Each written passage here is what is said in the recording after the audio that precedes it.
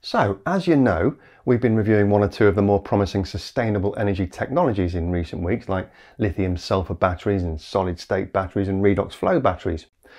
One of the points that those videos have resurfaced is that as more and more renewables like wind and solar get added to grid systems around the world, grid operators are looking for a larger and more diverse suite of options to cover the wide gamut of power capacity, speed of response for grid stability, and longer duration energy storage solutions to get through days or possibly even weeks. One technology that fits rather nicely into the longer duration end of that mix is something called liquid air energy storage, otherwise known as cryogenic energy storage. Back in 2020, we took a look at a pioneer in this field by the name of Highview Power, based here in the UK. It turned out to be one of the most viewed videos on the channel, and it really did look like a very smart, low-cost option. So you can guess the next question, can't you? 4 years down the line, how are our friends at Highview Power getting on?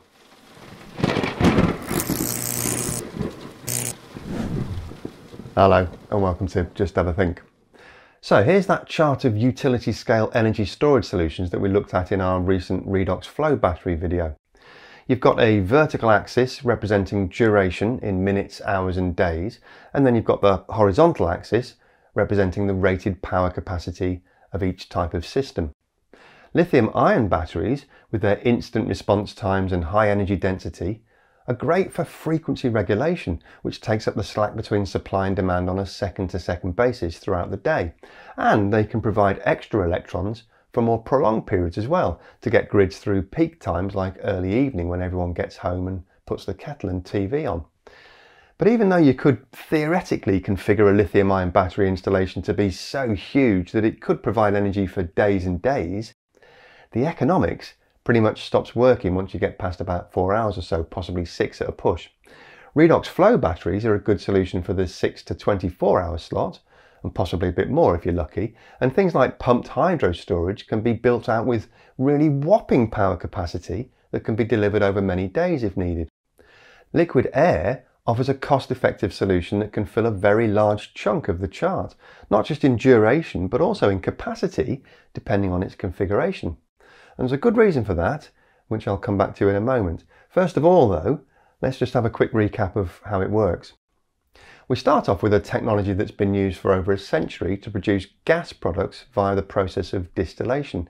In this case, it acts as a kind of giant industrial air liquefier, drawing in ambient air, cleaning it up by stripping out moisture and carbon dioxide and cooling it down to cryogenically low temperatures so that it condenses into a liquid. Air is mostly nitrogen, so you've essentially got liquid nitrogen at this stage, at least in terms of how the liquid behaves anyway. Liquid air is 700 times denser than atmospheric air, and it's stored in very well insulated cylinders at 15 times atmospheric pressure. As a reference, a typical gas cylinder is rated for about 25 times atmospheric pressure. When the stored energy is required, the liquid air is released from the cylinders and pumped up to higher pressure using a cryogenic pump. Exposing the liquid to ambient air temperature quickly makes it boil and turn back into a gas that can then be passed at high pressure over a turbine, which drives an electrical generator. To optimize the efficiency of the system, the heat of compression on the refrigeration side is captured in insulated cylinders and can be used to extract more energy from the liquid at the appropriate time. Then when the liquid air is raised back up to ambient temperature, the cold is also captured and stored in cylinders, and that can be used later to provide additional cooling back at the initial refrigeration stage. Over many years of testing and development, the company's managed to achieve a round-trip system efficiency of about 60%, which is nothing like the 90% you can achieve with lithium-ion, but it's not a million miles away from pumped hydro, which comes in at between 70 and 80%, or flow batteries, which typically have round-trip efficiencies between 60 and 80%, and it looks very competitive against compressed air storage too, which can range from 40 to 60%. And here's where the cost effectiveness part comes in. Highview's entire design philosophy is heavily based on using existing off-the-shelf components, which means they can buy all the kit from original equipment manufacturers or OEMs, with decades-long proven track records of performance in similar industries. It also means they get the benefit of many years of field experience that those manufacturers have gained, plus of course the assurance of warranties on all the equipment. All the storage cylinders are bog standard thin-walled steel vessels that are modular and easily scalable, allowing systems to be constructed anywhere in the world in size capacities from 5 megawatts to many hundreds of megawatts if required. So startup costs are comparatively low, and from an environmental point of view, the system doesn't require any rare or toxic or difficult to mine materials, nor does it give off any greenhouse gas emissions in operation. As a rough rule of thumb, doubling the power output of a liquid air installation adds about 50% to the overall system cost. That's a big advantage in system flexibility and future-proofing. If an operator wanted to double the power of a lithium-ion installation, they'd have to buy twice as many lithium-ion batteries, which, unless they were an incredibly good negotiator, would double the cost. So that's the theory. What about reality? Well, last time we looked, back in January 2020, Highview Power had teamed up with energy developer Carlton Power to develop an £80 million 50 megawatt liquid air battery facility in Manchester, UK, backed by a £10 million grant from the UK government and a £35 million investment from the Japanese Sumitomo Group. The plant was originally planned to be operational by 2022, employing 200 skilled workers and providing additional daily energy storage of about 6 hours or so for nearly 500,000 homes. But COVID happened, and frankly, so did the local planning department, which appears to have gone into a bit of a meltdown trying to assimilate such an innovative new development into a bunch of badly outdated policies. Anyway, don't get me started. Suffice to say, those wrinkles have now been ironed out, and although they put the project at least 2 years behind where it would have otherwise been, it is now very much going ahead as an integral part of what will be known as the Trafford Low Carbon Energy Park. The entire site will include green hydrogen electrolyzers and a 1 gigawatt lithium-ion battery installation, with a revised completion target of sometime in 2025. 2 more UK projects are now in the planning phase, one in Scotland and one in the northeast of England. Both installations will be located adjacent to existing wind farms and right on the national transmission network.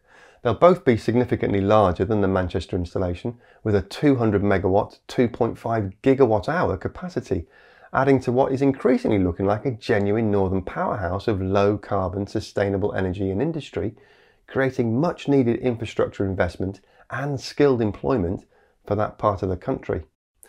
Highview's also struck deals to develop up to 6 renewable energy power stations in the Northern Territory of Australia, 2 of which are already well into the development planning phase. The first is a 90 megawatt, 1170 megawatt hour facility on the Catherine Darwin network, and the second will be a slightly smaller 22 megawatt, 308 megawatt hour installation next to the Owen Springs power station just outside of Alice Springs. The latest news is that in late November 2023, Highview Power and Danish power giant Ørsted completed a joint investigation into how liquid air energy storage can be most effectively combined with offshore wind to unlock greater value for investors and consumers. The results are apparently very encouraging, showing that the system could greatly reduce the dreaded curtailment problem that we've talked about many times on this channel. That obviously increases productivity and contributes towards the ultimate aim of a more flexible, resilient, zero carbon national grid. They also crunched the numbers on build-out time and found that an appropriately sized liquid air installation could be fully constructed and commissioned in the same time as an offshore wind farm, which is very good news for the blood pressure of the project manager. The findings of this joint research project will be fed into the UK government's long duration energy storage consultation process, and what most analysts agree is a critical point, not just in the UK's journey to net zero, but for every nation around the world.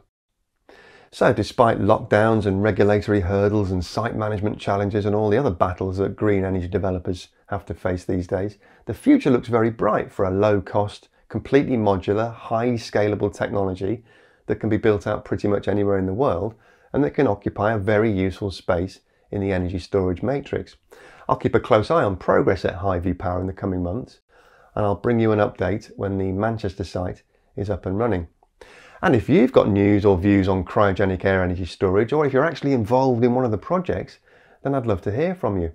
So as always, the place to leave your thoughts is in the comments section below.